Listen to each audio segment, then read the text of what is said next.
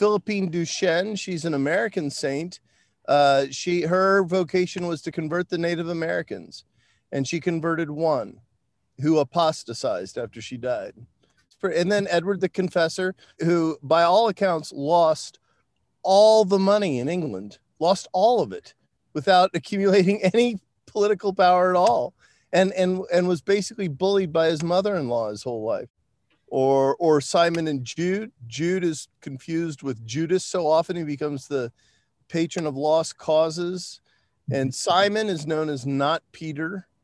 How'd you like that for it to be your legacy? So there are just lots of great saints like that who I look to for inspiration when I'm not succeeding, which is most of the time. Hi, I'm Fr Augustine Wetta, and I'll be joining. Hi, I'm Augustine Wetta. Nope. Are you recording then? Okay. Let me think about what I'm going to say before I start speaking. I hope you'll join me on July.